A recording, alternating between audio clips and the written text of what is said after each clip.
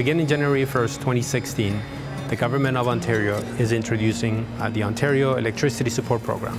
This program will offer eligible customers a reduction on their bill in the form of a monthly credit. The amount of the credit depends on two things. One, your household income, and two, how many people live in the house. So who's eligible? All lower income customers of electricity utilities. However, if your house is electrically heated or you depend on a medical device that uses up a lot of electricity, OESP will offer a higher level of assistance. Likewise, if you're a member of a First Nations or Métis community, OESP will also offer a higher level of assistance. To get started, visit ontarioelectricitysupport.ca.